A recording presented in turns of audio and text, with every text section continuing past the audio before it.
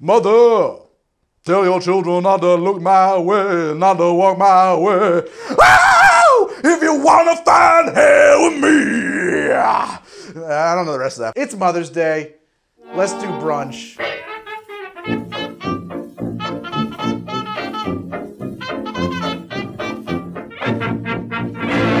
The Pimm's cup, a staple of brunch. This is an English drink. It is dependent on Pimm's. Pimm's is a liqueur that is spiced and seasoned with a lot of different botanicals. They make actually several different bottlings, but Pimm's #1 is the only one we get in America, and Pimm's #1 is based on a London dry gin. In the UK, you'll be able to get 2 through 6, I think, and they're made from whiskey and rum and all kinds of different things. It's a lower alcohol by volume drink, so it's great for a brunch. It's gonna yield us something in the vein of the alcohol content of like a mimosa. And that's kind of why they're so popular. It's a refreshing drink that's got a kind of effervescence and a lemoniness to it, and a lot of fruit in it. And the presentation is a factor. In that regard, it's a little bit like a sherry cobbler, because how we garnish it and how we dress the glass is gonna be part of whether or not this is a successful Pimm's cup. In the UK, they would say that this is made from lemonade, but apparently that kind of means like a lemon soda as opposed to what we do, which is lemon, water, and sugar. So in America, typically they use 7-Up or Sprite, something in that vein. You can do better though if you can get some like San Pellegrino limonada or Fever Tree lemon soda, something more bitter, you know, something that's got more bite to it, not a sweet, soft drink type thing. All right, let's make this damn drink. We're gonna need a Collins glass. So I wanna use cracked ice for this drink, and quite a fair bit of it. We're gonna build this drink bit by bit as we go. The first thing I wanna do is prep all of the ingredients that I'm going to use in this drink, because there's a lot of food components in this. We're gonna need a strawberry. I'm gonna make some nice thin slices of strawberry.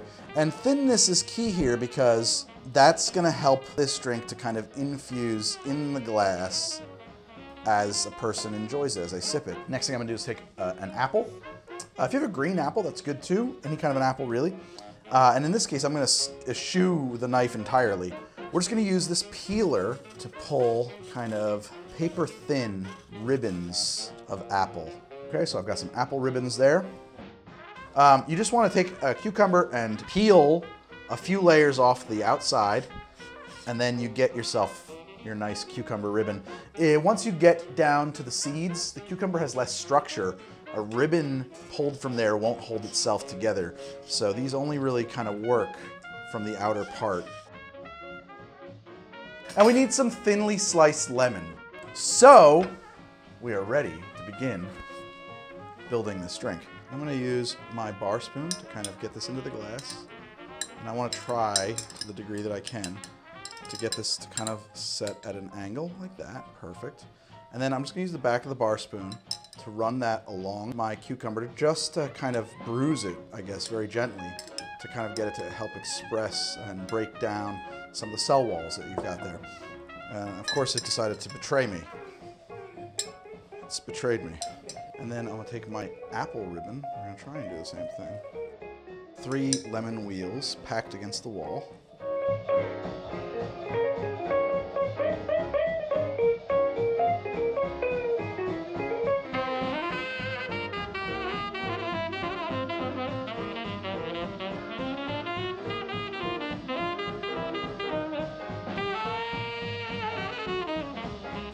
And now we've got our glass packed.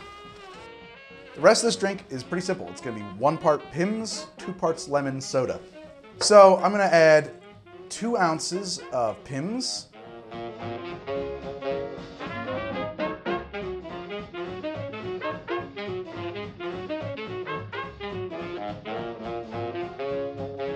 now I'm gonna add in 4 ounces of my lemon soda.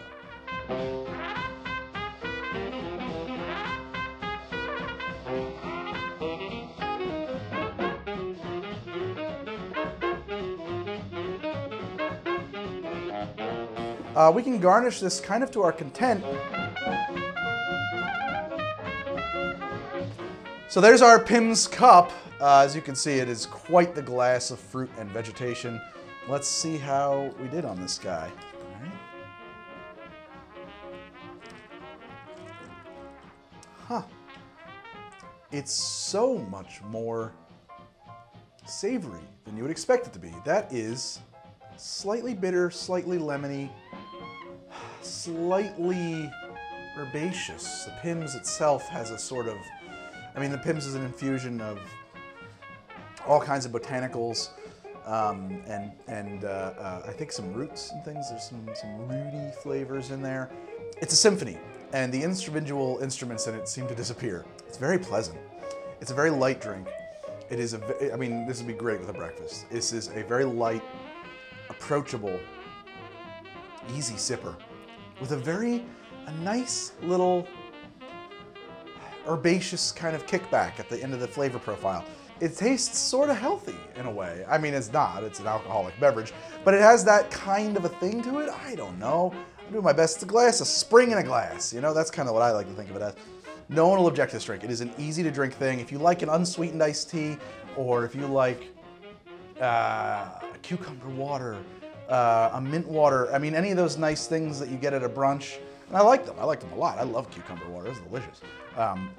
You're gonna like this drink. It's that with some other herby flavors in it. Herby, herbaceous, earthy kind of flavors, but very minute. It's subtle and pleasant in a way that just tastes nice and different.